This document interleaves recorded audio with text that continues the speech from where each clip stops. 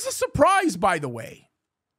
The World Economic Forum is telling us this. This is not something that is being made up by analysts who kind of see something and think it's going in a specific direction. This is being told to us. This was told to us at Davos in this panel. Ready for this? This is amazing. Listen to this one.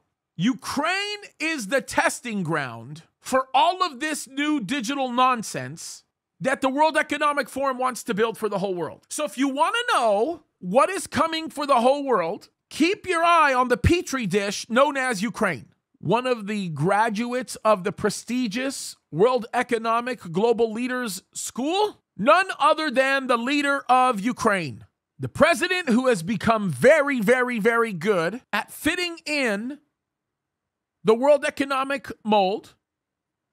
He has become very, very good at functioning at the exact opposite of what a real democracy or republic for that matter does. He has shut the mouth of his political dissidents. He has almost immediately arrested anybody who has opposed the narrative that he seeks to control. And undoubtedly, as much as Flashbang is committed to ultimate and total submission to the deep state, he is committed to ultimate and total submission to the globalists, to the World Economic Forum. Make no mistake about that, folks. That is exactly what we are watching right now at the current moment.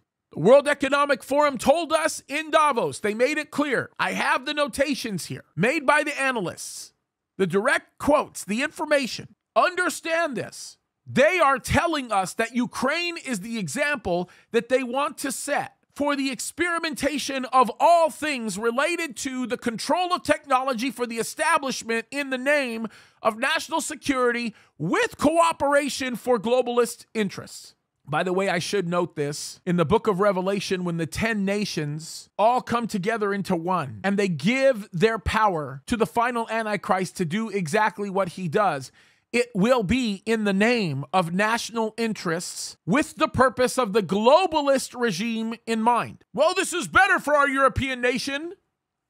As we emerge, let's move forward. That's a direction that we are going into, folks. As the first sign that Christ gives for his second coming is a sign that we won't even be here for, and that is the abomination that causes desolate. But let's go into this. This is in the name of national security. The World Economic Forum believes that Ukraine is the perfect petri dish, testing ground, sorry. This is their dream come true. This is the place where they can go to determine what's going to end up working in the name of national security while really focusing in on globalist interests. When you begin to see newspaper articles or special reports on the uniqueness of drones being used in Ukraine to establish some semblance of security in the midst of war, when you begin to see stories of Ukraine pushing ahead with e-government, understand that was a topic of discussion in one of many panels of the World Economic Forum. These insane ideas start with these people who have a very significant appetite for global destruction so that they can achieve global dominance.